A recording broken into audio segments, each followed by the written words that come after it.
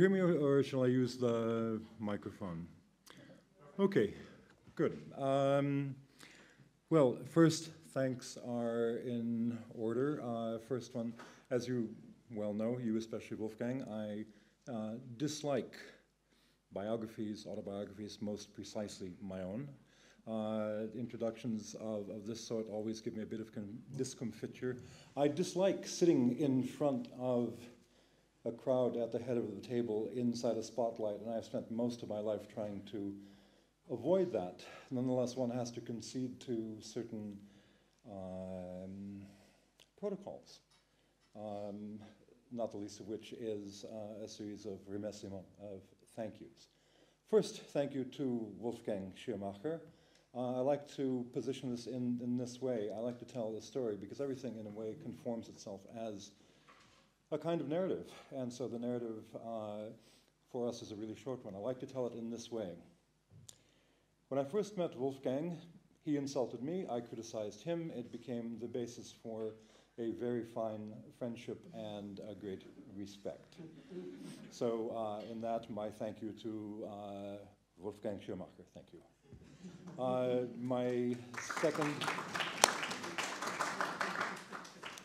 My second set of thanks go to my current students, whom I owe a debt and for whom I apologize. You will find some of this a little bit familiar, hopefully a little bit resonant, and I hope you will also find a little bit of the touch of your inflection from our very fine conversations about Foucault over the past couple of days. So thank you for truly fine conversations. It has helped me to think this presentation very much. Thanks.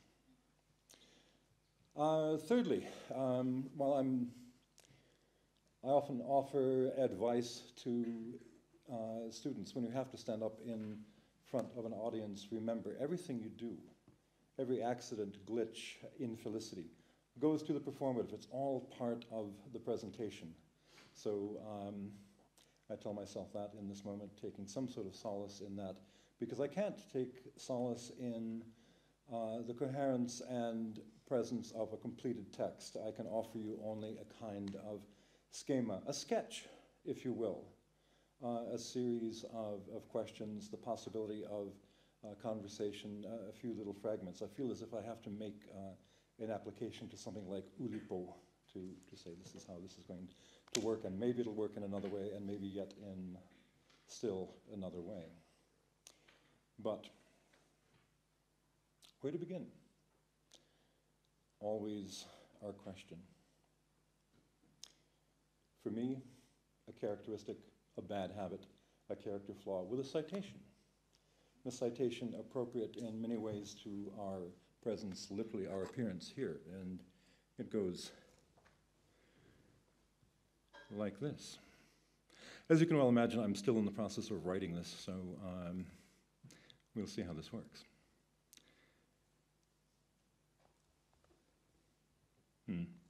One of the things that doesn't work, of course, is my trackpad. So we begin with a citation. It goes like this. There, that mountain. There, that cloud. Merely eliminate from them the phantasm of any human addition. Merely eliminate from them the phantasm of any human addition, you sober ones, if only you could. There, that mountain, there, that cloud. Again, what in them is real? Merely eliminate from them the phantasm of any human addition, you sober ones, if only you could. How do we interrogate this Nietzschean sobriety? It is Nietzsche, of course, it is from the gay science, and it is something appropriate to our presence here. How, when one looks at that mountain, to recognize, to trace the contour of a certain kind of withdrawal? How might we apprehend this Nietzschean sobriety when we are constrained to place or recognize it to, and this is hardly a direct and unproblematic deixis, to whom do we designate the phrase, you sober ones? to whom do we convey such a phrase? To eliminate the phantasm so as to leave nothing but there, that mountain, there, that cloud, might seem to us impossible. But for us, the real would slip away with the phantasm and so immediately vanish. Linguistic usage maintains and activates a conflict between given geological formation and the common figure, under which we might arrange all the peaks of the world. Everyday speech, a bit deceiving, when we call Matterhorn, Zermatt, Everest, mountain. Or when we call the form passing over our heads, here, now, even at night, the one disappearing in the distance, cloud. Take away what can be spoken and what will be left. The citation that appears here in Saas-Fee, in these mountains, as a vocalization, is a citation of a citation through which a philosopher appears, initially and anonymously inscribed at the hand of another. A reference, a citation authorizing another citation, Friedrich Nietzsche having written in Book 2, Section 57, Die Völlige Wissenschaft. The question that reappears again in another citation, a citation in a book, Des Hegemonie brisées, Broken Hegemonies by Rainer Schumann, a philosopher who takes up again this question. In this strange, brilliant, complex, and at times disturbingly affable book, Schumann describes it, this question and the taking up of this question, as a contribution to that age-old doctrine of principles, a legacy that from the Greeks until now philosophers have never stopped speculating upon. Schumann says, and I quote, "For more or less a century, more than one nightfall has descended upon the primary facts. I believe that the nightfall still needs to be retraced. Since when, and above all, in what manner, did an undertow in these facts draw them toward their ruin? All that European humanity has made of itself in the first half of the 20th century, and all that it is in the process of doing to itself on a planetary scale in the second half, that makes darkness so familiar to us, must have distant and profound origins. There are good enough reasons to suspect philosophers of such shady dealings. Have they perhaps always received a return on their principles from dealings carried out in the dead of night?" In any event, Schumann goes on, philosophers today are rather more quick to confess that they know considerably less about foundations than their predecessors believed that they knew.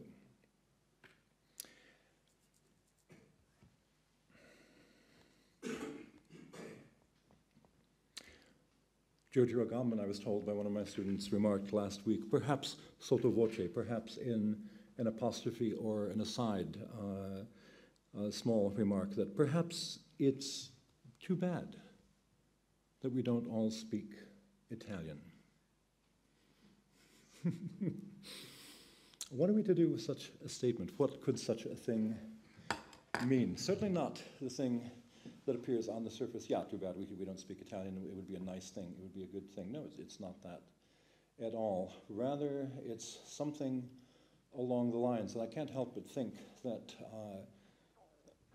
Giorgio Agamben would be quite aware of this, even in such a small remark, that it is exactly that situation wherein those phantasms that appear in that withdrawal, in that doubled movement, where one has in the same moment, at the same time, coextensive, a movement towards particularity and singularity, that is to say, towards the immanent and towards the absolute, such that particularity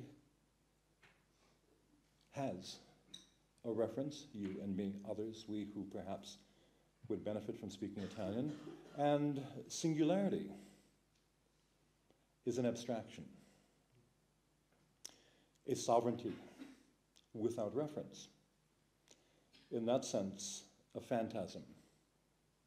And it's the case, as Schumann argues, that it is incumbent upon us to pay close attention to the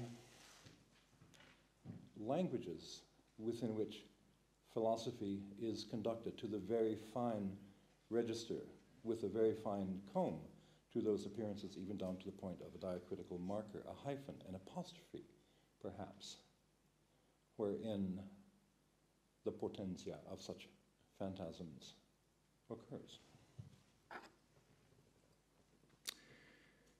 Far from mastering language, concepts live on it. They're born of words. Hasn't each of our historical idioms always instituted its own phantasmatic reality? How to form an address, how to take up a debate, a form of address more than a century old, one concerning epochs and thresholds that separate them without reconstructing and recomposing ages and transitions, indeed parenthetically phantasms, moments of objective spirit, constellations of the veiling and unveiling of being, epistemological apparatuses of knowledge and power, but by a commitment to the languages that philosophy has spoken, those small languages wherein one is constrained to not be carried away by any fad or fashion of the day, passing itself off as common sense.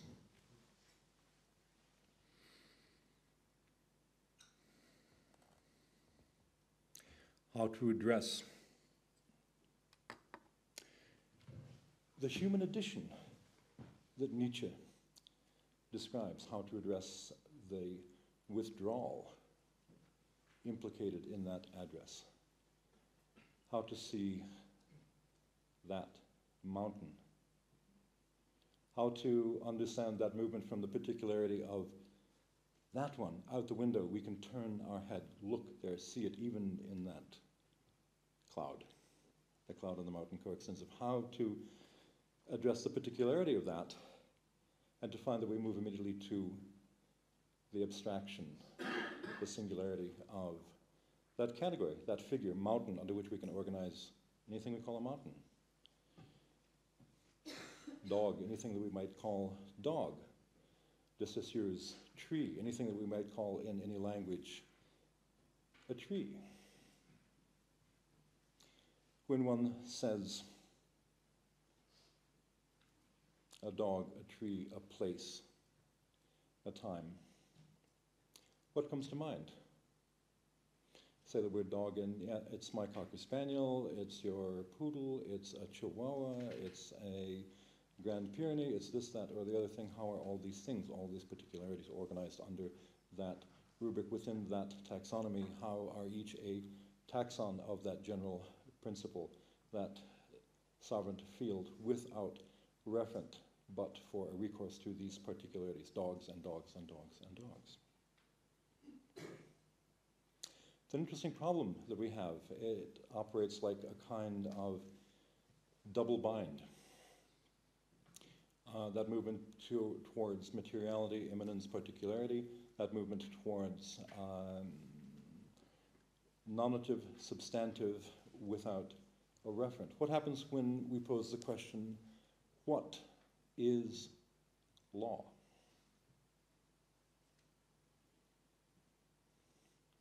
We can discern laws, legislations, marks, deictic signs, spatiotemporal coordinates wherein a certain law, a certain legislation, a sign, verboten, a prohibition, passage interdit, don't go here, stop, go, and things like that.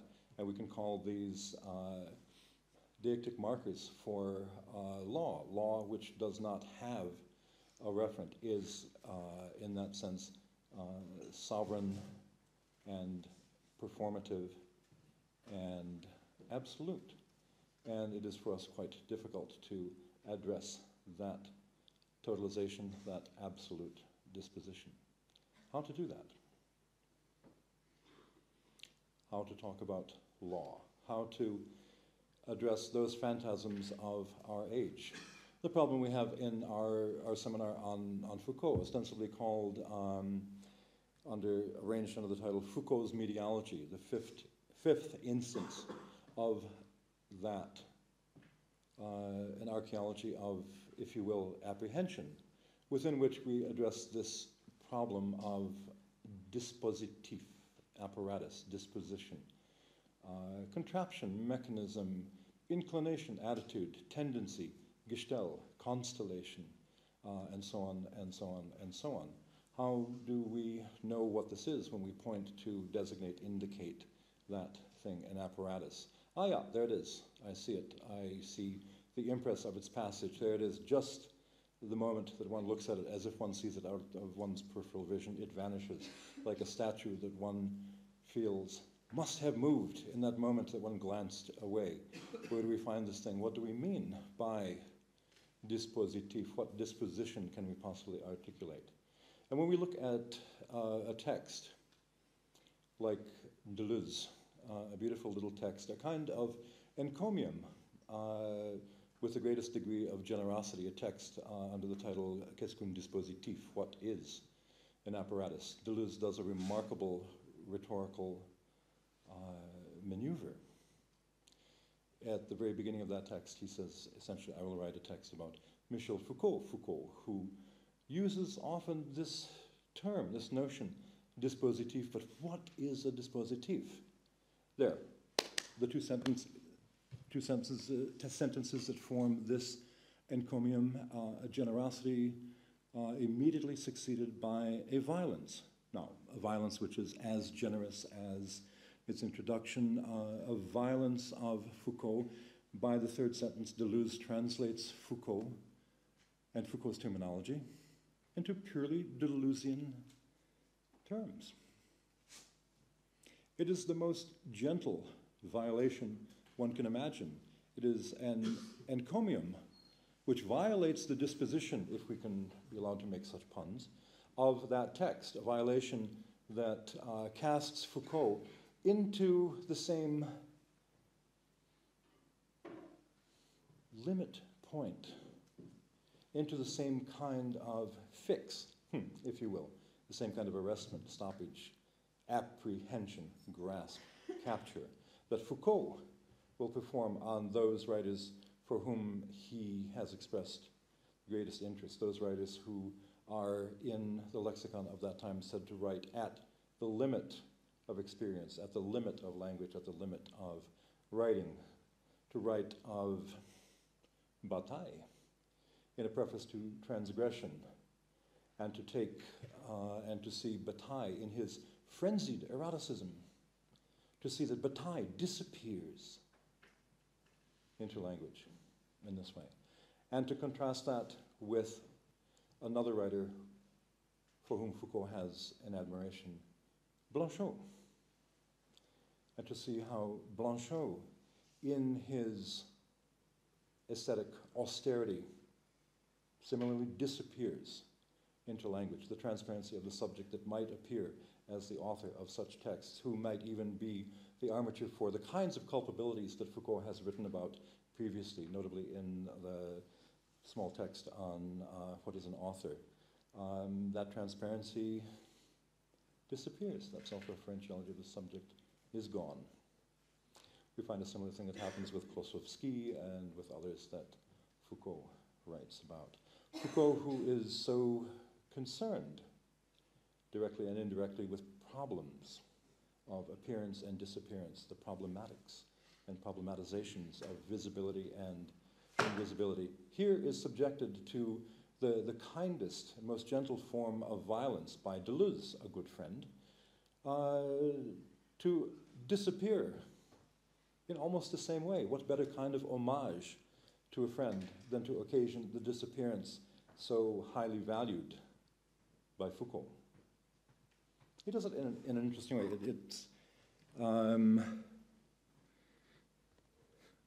I told you this is a sketch, a schema, still in the process of being writing.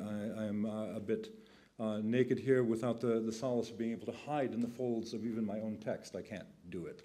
So I will have to pull up things here and there in a somewhat inelegant fashion and inflict them upon you in that way. Deleuze says in this section, I'll quote the first paragraph. Foucault's philosophy is often presented as an analysis of concrete social apparatuses, dispositif. But what is a dispositif? There you have it, precisely. In the first instance, it is, and at this point he abandons Foucault's terminology completely, A tangle, a multilinear ensemble, it is composed of lines, each having a different nature, and then the lines in the apparatus do not outline or surround systems which are each homogeneous in their own right, object, subject, language, and so on, but follow directions, trace balances which are always off balance, now drawing together and then distancing themselves from one another. Each line is broken and subject to changes in direction, bifurcating and forked and subject to drifting. Visible objects, affirmations which can be formulated, forces, exercised, and subjects in position are like vectors and tensors. Thus, the three major aspects which Foucault successively distinguishes, knowledge, power, and subjectivity, are by no means contours given once and for all, but a series of variables which supplant one another. It is always in crisis, a certain urgency, that Foucault discovers new dimensions, new lines. Great thinkers are somewhat seismic. They do not evolve, but proceed according to means of crises, fits, and starts. Thinking in terms of moving lines was a process put forward by Herman Melville, and this involved fishing lines, lines of descent, which could be dangerous and even fatal. Foucault talked of lines of sedimentation, but also lines of breakage, of fracture. Untangling these lines within a social apparatus is, in each case, like drawing up a map, doing cartography, surveying all known landscapes, and this is what he calls working on the ground. One has to position oneself on these lines themselves, these lines which do not just make up the social apparatus, but run through it, pull at it from north to south, from east to west, or diagonally.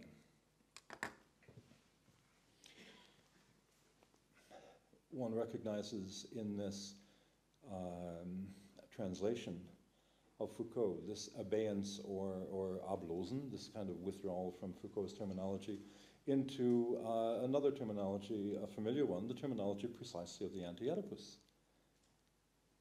A very interesting, very curious kind of encomium. And in that withdrawal, in setting that proximity at a farther distance, in having a break in the conventional understanding of the notion of fidelity, of bona fide, of a good faith, one understands Foucault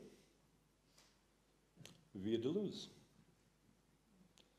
and from Deleuze back to Foucault in a way that one couldn't have articulated, achieved, or found in any other way. One follows the impress of those broken lines. Giorgio Agamben, who writes years later another text published simultaneously in French and Italian, the French title of which is resonant with the title of Deleuze's article, Qu'est-ce qu'un dispositif, the book of Giorgio Agamben, Qu'est-ce qu'un dispositif? What is an apparatus? Agamben does a very interesting thing with that, and if we do pay close attention to those rhetorical strategies by which a text opens, Agamben does a remarkable thing. He cites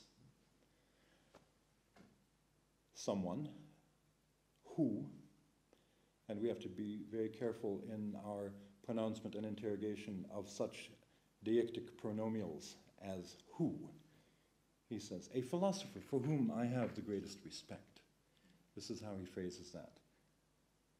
The sovereignty within that phrase is not dissimilar to what we've been talking about. A sovereignty without a referent, or a referent that hides in the folds of that explication, a rhetorical flourish. I'll give it to you exactly. The very first line, the very first paragraph, I like the beginnings of things. I like those places and those means and methods by which a text opens itself to a certain question. One learns a great deal at the beginning of a text that one can't possibly have any clue as to what will ensue. A very Foucauldian position, Foucault who says, if I knew what this was going to be about, if I knew what I would address, if I knew what I would write, why would I write any such books? It really is nonsensical. It doesn't work. So Agamben begins his text in this way.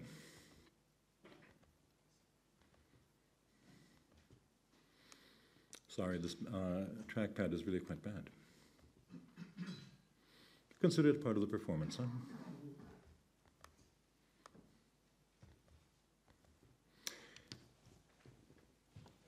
It begins with a Roman numeral 1. Terminological questions are important in philosophy. As a philosopher for whom I have the greatest respect once said, terminology is the poetic moment of thought. This is not to say that philosophers must always necessarily define their technical terms. Plato never defined idea, his most important term. Others, like Spinoza and Leibniz, preferred instead to define their terminology more geometrico. The hypothesis that I wish to propose is that the word dispositif, or apparatus in English, is a decisive technical term in the strategy of Foucault's thought. He uses it quite often, especially from the mid-1970s, when he begins to concern himself with what he calls governmentality, or the government of men. Though he never offers a complete definition, he comes close to something like it in an interview from 1977. And here Agamben quotes in extenso. I recite that quotation for your benefit. What I am trying to single out, says Foucault, with this term is first and foremost a thoroughly heterogeneous set consisting of discourses, institutions, architectural forms, regulatory decisions, laws, administrative measures, scientific statements, philosophical, moral, and philanthropic propositions. In short, the said as much as the unsaid. Such are the elements of the apparatus. The apparatus itself is a network that can be established between these elements. We then have 3 ellipsis points and a hiatus, another ellipsis, and Foucault continues, by the term apparatus, I mean a kind of formation, so to speak, that at a given historical moment has as its major function the response to an urgency. The apparatus therefore has a dominant strategic function. Another ellipsis, another hiatus. I said that the nature of an apparatus is essentially strategic, which means that we are speaking about a certain manipulation of relations of forces, of a rational and concrete intervention in the relation of forces, either so as to develop them in a particular direction or to block them, to stabilize them, and to utilize them. The apparatus is thus always inscribed into a play of power, but it is always linked to a certain limit of knowledge, a limit that arises from it and to an equal degree conditions it. The apparatus is precisely this, a set of strategies of the relations of forces, supporting and supported by certain types of knowledge. The last little bit, Agamben says then, let me briefly summarize 3 points. A, it is a heterogeneous set that includes virtually anything, linguistic and non-linguistic, under the same heading. Discourses, institutions, buildings, laws, police measures, philosophical propositions, and so on. The apparatus itself is the network that is established between these elements. B, the apparatus always has a concrete strategic function, and it is always located in a power relation. C, as such, it appears at the intersection of power relations and relations of knowledge. So, as one reads this generous and complex little book of Agamben's, and one thinks that here you have it, the possibility of understanding what we mean by an apparatus, and one takes one's leave of this book, it's without a kind of satisfaction that you know what the apparatus is, where it is, what it might be, how it comes into being, its manner of taking place, of producing, enunciating, displacing, arresting, deferring, speech, language, visibility, invisibility, and so on and so on and so on. You actually are quite dissatisfied. You come away not really knowing very much at all how to attend to this dissatisfaction. Perhaps to recognize that for Agamben, as for Deleuze, as for other commentators on this notion, the reason we have such difficulty with it, and we too, and certainly me, is that it still remains for us a problem.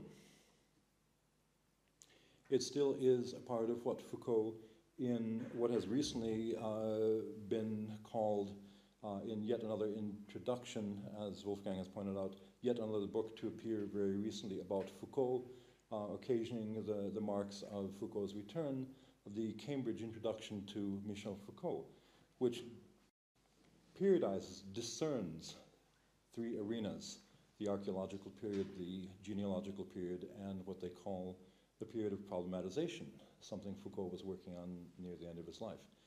The notion of problematics, problematization. Put simply, how something becomes a problem, how people attend to problems, and is really quite direct in this way. All of those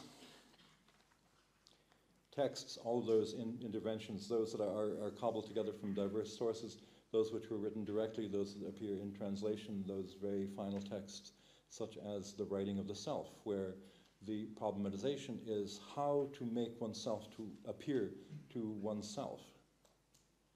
How within writing, as Augustine describes it, a communication with the absent, how to cause to come into appearance, a relationship of the self with the self, how to write to one's self.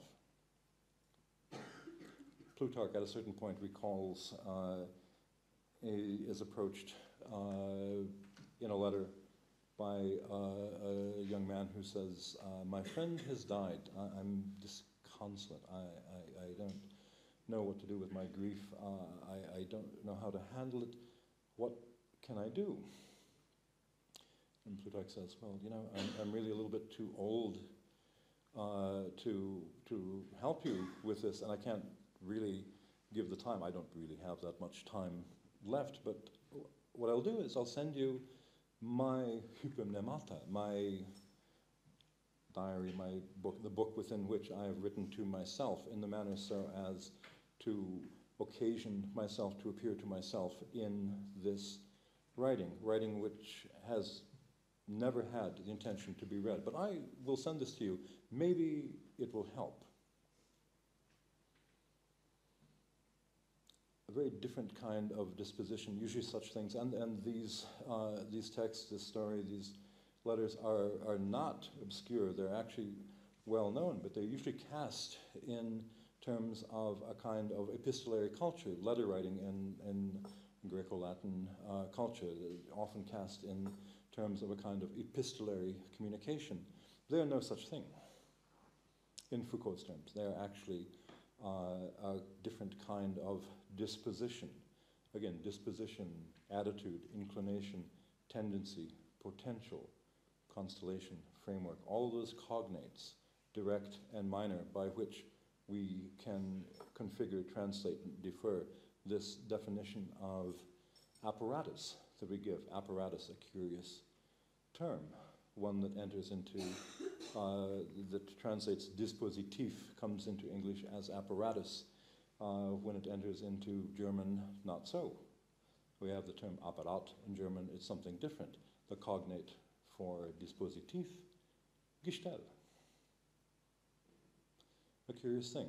Enframing, to enframe, a circumscription, a bounding configuration. A curious thing. So, these cognates, there are also other things, and again, with every skepticism that we can apply to the etymon, etumus, logos, the reasoning of a happy fit, of course we should be suspicious with such things.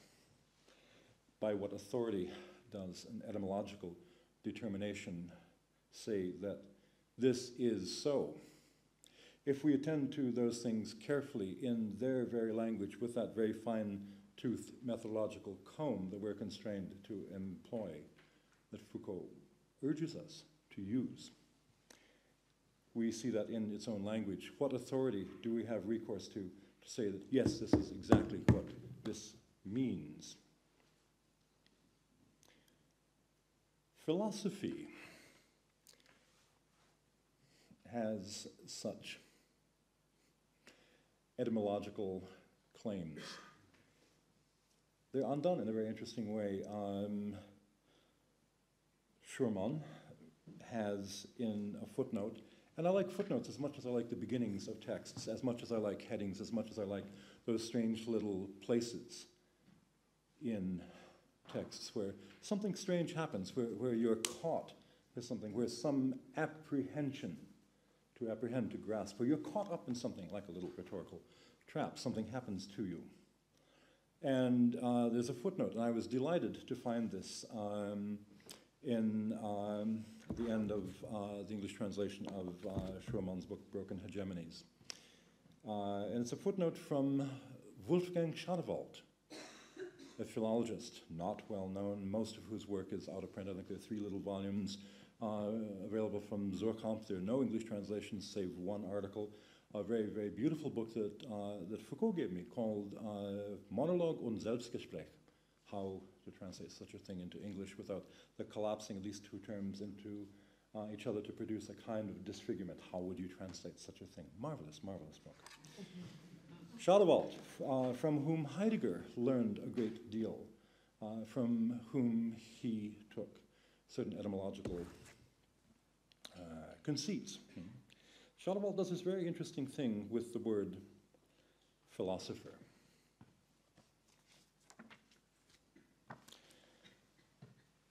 Contrary to an opinion widely held since antiquity, the word philosophy does not mean what Augustine and many others have read into it.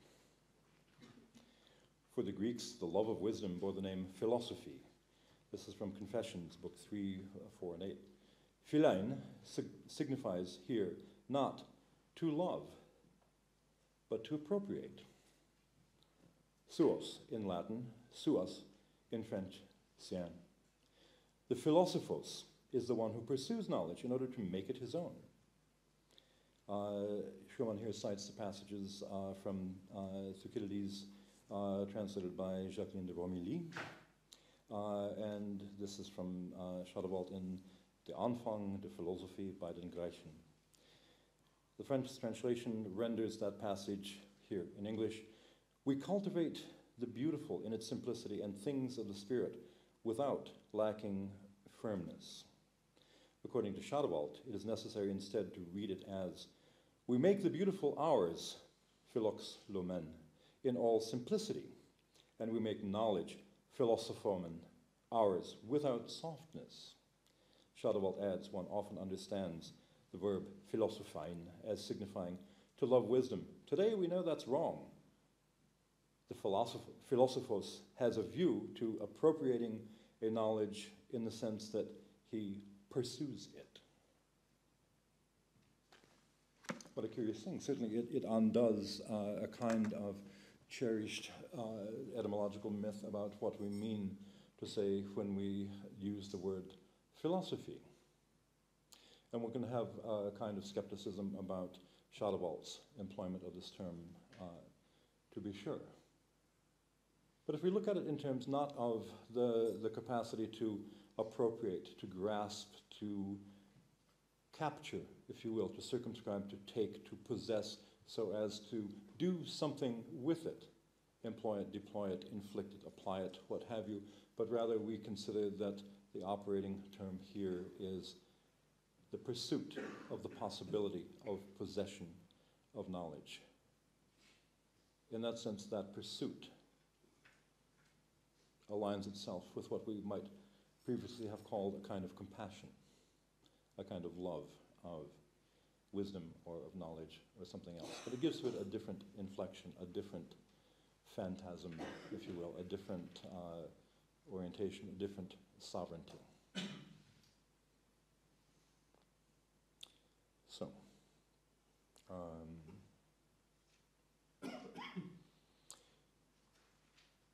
in this movement, a kind of double bind, a law which is set forth, which comes into place in relation to another law that contradicts that, in relation to another injunction to choose in that law, the double bind that Antigone has to observe familial fidelity or the fidelity to the city. There's no possibility of making a choice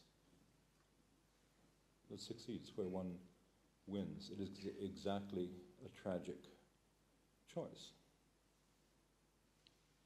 So it's the tragedy of this double bind, tragedy within which, and of necessity which has a kind of temporality within which we recognize ourselves in that kind of exfoliation, where we recognize a kind of withdrawal, where we recognize in those things, in those forms of sovereignty, when we talk about an apparatus, a state, a law, when we talk about biopouvoir, when we talk about hegemony, when we talk about all these sorts of things, they become, in this sense, and tragically in that sense, by which we recognize ourselves as embedded in temporality.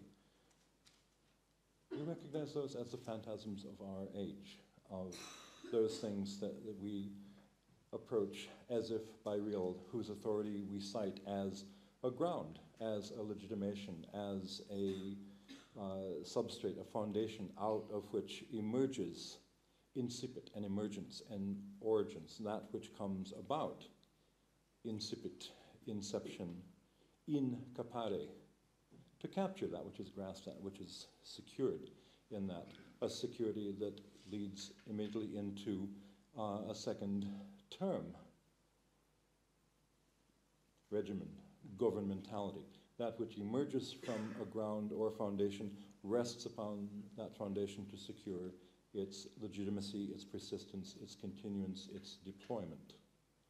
Things that come into being in the world come into being, show themselves phan astai, as phenomena among phenomena. They come to show themselves, and they show themselves in accord with things, among things. They rest upon that governmentality. There is a third term, Schumann also talks about this as the kinetic origin of arche, the point where the appearance of arche as a philosophical term enters into philosophical nomenclature in a very strange way, with Plato and Aristotle to be sure, but in a strange and doubled ventriloquy, a kind of ventriloquism whereby it's the commentators on Aristotle in particular who have Aristotle describe Anaximander as having said, it is this, the boundless, that without limit, end, termination, that which goes ever on. And to whom Aristotle, perhaps in a ploy, effectuated a tactic deployed by the commentators used to intervene in the Milesians and the Pythagoreans,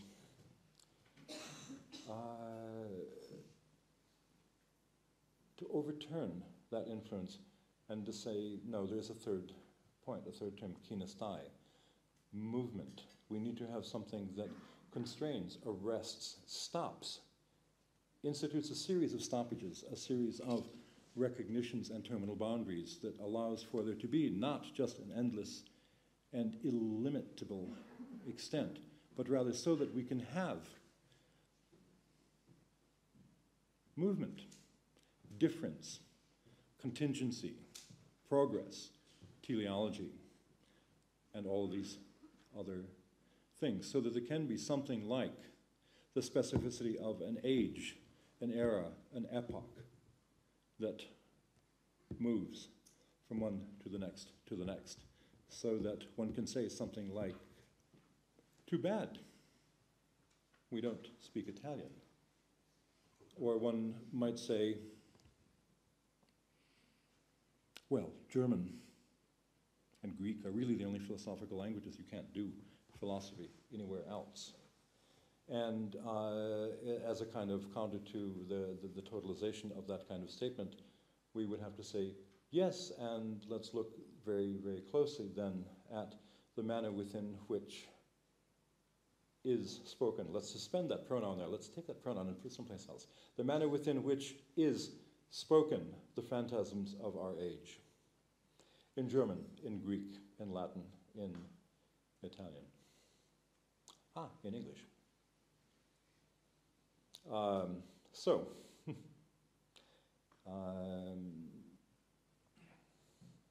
Because this really is a kind of sketch, a kind of drawing, a kind of drawing out. I'll make a reference to this beautiful little book of Jean-Luc Nancy, recently translated, on drawing. What, you might ask, does a philosopher know about drawing? Well, there's a kind of divarication, a kind of duplicity in this. To draw is also to open. A drawing is that which opens something, a drawing which is in its supplementarity, something which operates as a preface which subsumes without superseding that which it precedes. An opening, it opens something, and all the modalities of that opening are appropriate and played out here in a sketch, even when we use this as a kind of metaphor, a sketch of what one might talk about when one addresses a problem of phantasmata, of the fantasies of our age. Phantasmata, an interesting point, Giorgio Agamben, who also writes very early on, a beautiful book about phantasms, stanzas, word and phantasm in Western culture, a book that starts in the most curious way with a kind of list of sins.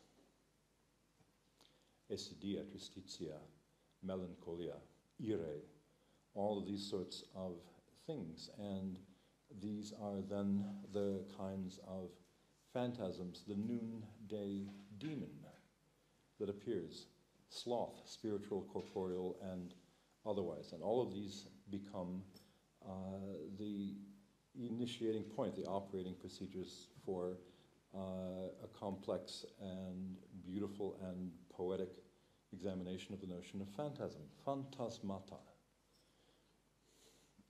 That which presents itself to our senses, to the resistance, astenai, of our sensory apparatus, that which appears before us, which inflicts itself upon us, which we recognize, regardless of the distinction, whether it be real or imaginary. As one dreams, you wake up from a dream. I recently woke up beside my partner. She woke up a few minutes later, looked over at me, had a scowl on her face, and hit me. And I thought for the moment, what'll I do? And then I turned to her and asked, what'll I do? And thinking, maybe it was something yesterday, maybe it was something I did, maybe something in my, what could have possibly happened? And she said, nothing, I'm pissed at you, I have a dream. In the dream, you were really an asshole. I'm still pissed. Okay, well, what do you do with that? There you have it, a kind of phantasmata, a kind of phantasm, because there she is, she's still pissed at me. This is incontrovertible, you can't take it away. It's not true. She's pissed. I didn't do anything. I'm innocent, I cry. Yet, there it is. And what happens when we sit in a movie and watch something that constrains in us a relationship whereby we are aroused, disgusted, annoyed, bored, where the hair on the back of our neck stands up, where your breathing becomes shallow, alpha waves diminish, small capillary action kicks in, and so on and so on and so on. Movies work, they always work. They work in this strange way. What happens in those technical regimes within which a body, yours or mine, some of you have already had this happen, are strapped into a device, a functional magnetic resonance imaging system, and somebody else sitting across from you, maybe it's Wolfgang, sitting in a similar device, and we sit there and Wolfgang will make a gesture towards me like, and the device that he's attached to will register in the parietal region of his brain in Broca's area and Warnecke's area an infusion, an activity, a pattern of innervation that happens. And as I sit there and look at Wolfgang and wonder, what the hell? And yet I apprehend, literally grasp what Wolfgang has done, because the device that I'm attached to produces an image of exactly the same innervation in exactly the same areas of my brain and his.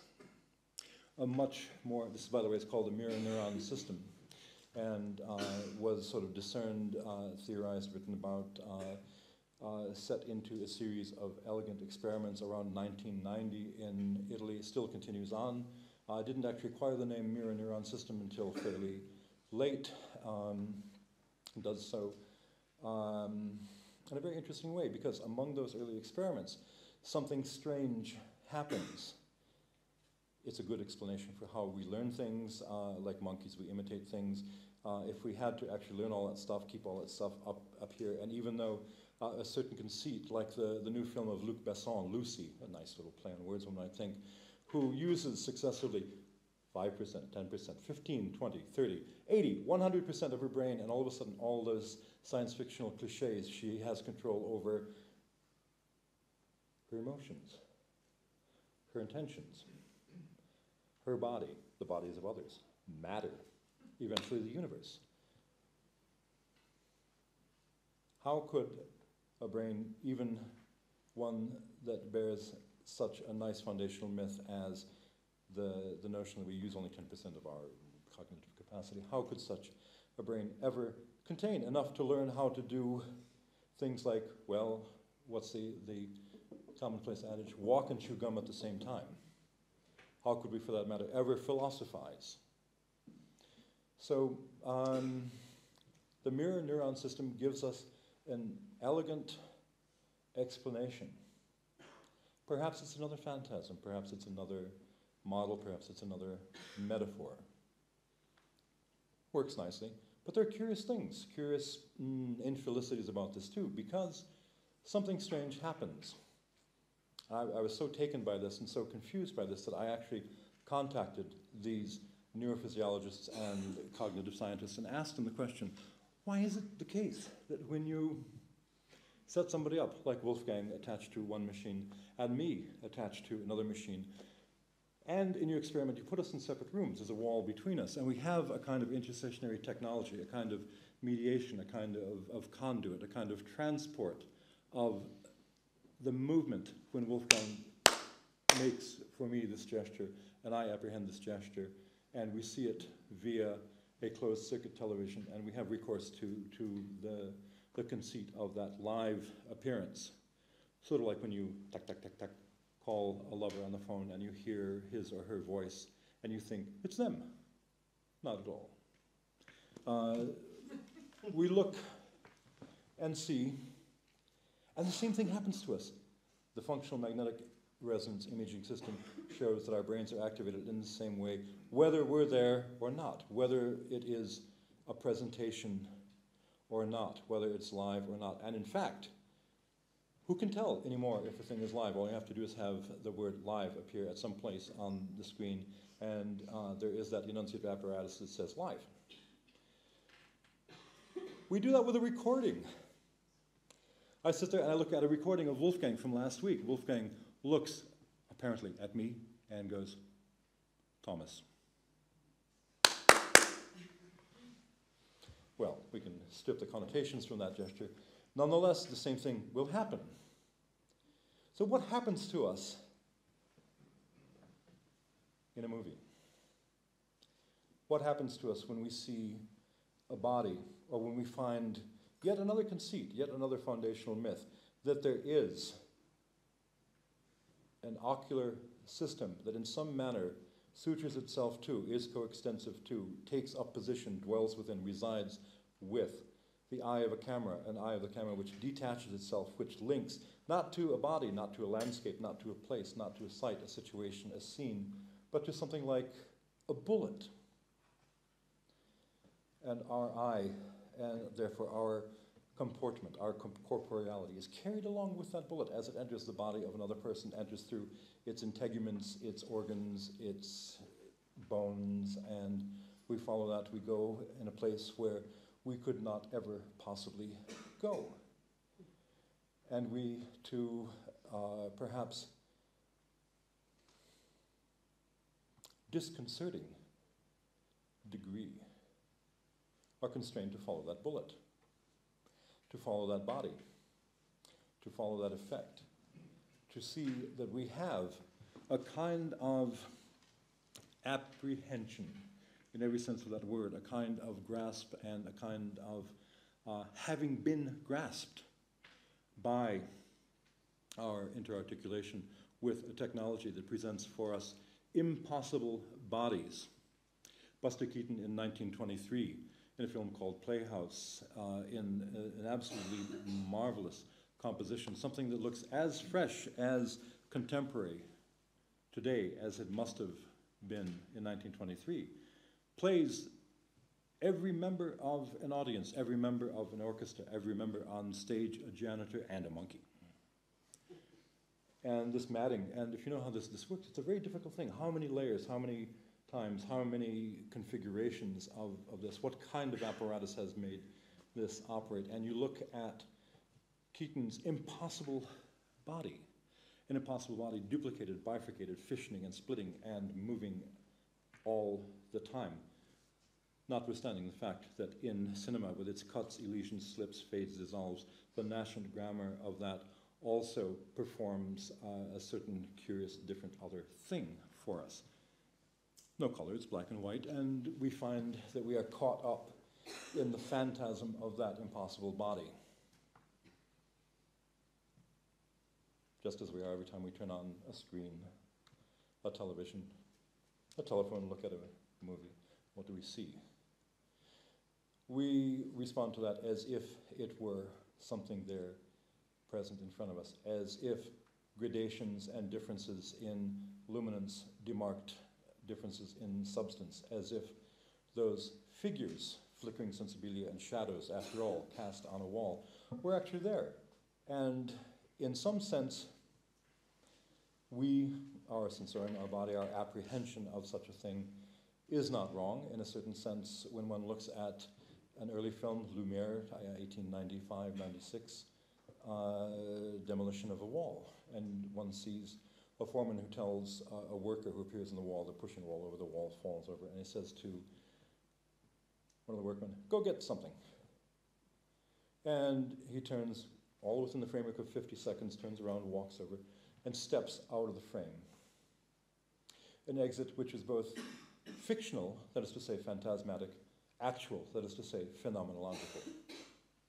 He really disappears. But he disappears from the phantasmatic space of the screen into the secondary phantasm of the Orshad, the off-screen space, and he reappears back into that space of the screen in a movement which is both phantasmatic and phenomenological at the same time. One can't help but think of the shared etymology of fan astai in that, of the presenting, coming into appearance of something which is not, after all, there.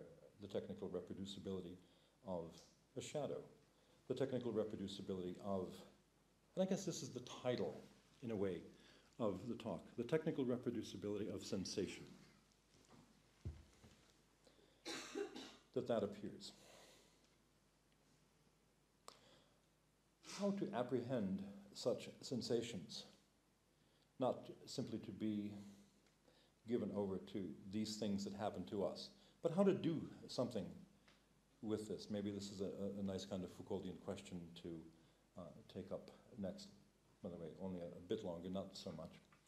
And to say, how to grasp a certain kind of phantasm, a certain kind of place. That mountain, that cloud, how to grasp that. A certain minor writer about the sublime, whose name, forgive me, I forget, it is one of those things, I left that book home, I'm going to have to go home and look at it and write that into the thing that is, as I've confessed already, little more than a sketch, has written about the sublime. Maybe it's the fact that as we walk on one of those paths and we look, we don't have the capacity because we can't take it in all at once. well, a commonplace in descriptions of the sublime, but less so in that familiar sense, but rather because we look at this and we can't put it together with the next thing we look at that, and at that there's something about the disparity in its scale with regard to the disposition of our apprehension. We can't put those things together. We can't form a synthetic judgment by which that will make sense. The sublime is nothing but the potential of an incompletable apprehension. We can't grasp the sublime. It's not that it is a substantive sovereignty, a field without a reference that recedes from us, that as we try to grasp it, we can't, that it somehow escapes our grasp, recedes away from us, but rather that that incapacity resides within us. We just can't do it because we, in our particularity and in the particularity of that gaze, that engagement with the mountain, we can't circumscribe its immensity. A possible definition, one among many, of the sublime. How to do that? And so this writer on the sublime just says, maybe that's it, an incomplete apprehension. Maybe that's what we talk about when we talk about the sublime. So, with that, I have one more remerciement, one more thanks, and one more, I will ask a favor of my partner, if she will consent to do that. I will ask a favor of you for 16 more minutes, and I will ask if she would present for you something that is both here in that sense, there, perhaps there, that mountain, that cloud, another mountain, at another place, at another time. A film made here in Saas-Fee, a film about, in one way or another, the small particularities, the magnitude of the sublime. In that sense, if I could ask of you the favor, Leslie Thornton, would you please put on that film? The title, yes I do, I always have to pronounce the title. I think she might be still a bit miffed at me. No. There you have it, a veritable rhetoric of authorial disavowal, yes. The title, and pay close attention to the grammar herein. Philosophers walk on the sublime. 16 minutes. There you have it.